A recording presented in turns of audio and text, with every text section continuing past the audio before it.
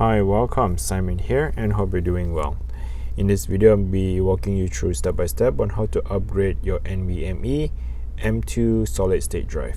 Here I'm holding the 2 TB and I'll be upgrading into my Lenovo Slim 7. So let me show you the model here. If you turn it around, take a look at the bottom part of your laptop. It says Lenovo Slim 7 Carbon 13 IAP7.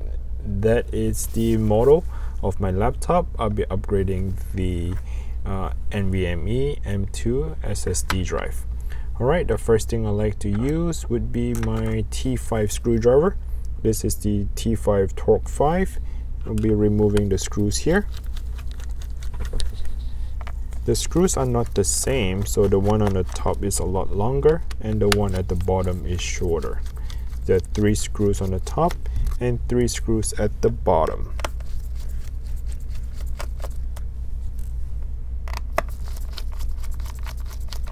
If you're not sure where to buy the tools or the NVMe solid state drive, please go ahead and check the link down description below. I will direct you to the right website, for example like Amazon or eBay, where you can find the replacement parts and the tools for this repair. The next step, I'll be using a metal prying tool. I just want to stick in between that little gap for the back cover plastic here. So I'm just sticking in between, give it a little bit crack, meaning that the clipper is separating the computer. As I'm going along the back cover, you can hear that little crackling noise, which is normal. Alright, once you have that back cover removed, let's put it on the side. Here you can see your full laptop, what is happening. Obviously this is the battery, the CPU fan, the RAM, and your hard drive. So here I like to change out the NVMe drive, so I'll be using a Phillips screwdriver. This is the very tiny screwdriver, which is the 1.5 millimeter. Tiny little screw, unscrew, and lift it up slightly and slide it away from your body. So the thing is to slide in to install, to remove is to slide out. Here is my replacement NVMe, and what happened is that I just wanted to give you a heads up. If you're buying a brand new NVMe that has not been cloned or installed Windows, your hard drive is not going to work because all your information are still in here. You follow me so far?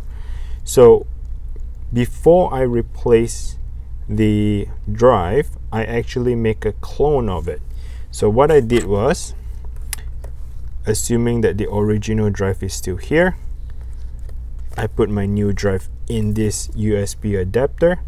This is the NVMe M2 USB adapter. So I have my 2 TB drive inside. This is not the right one, I'm just explaining it to you.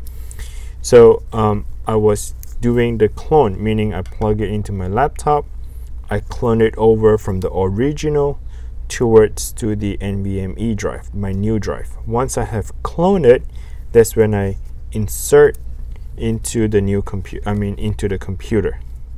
Okay, so for those of you who does not want to clone and you want to do a fresh install, yes, you can do that.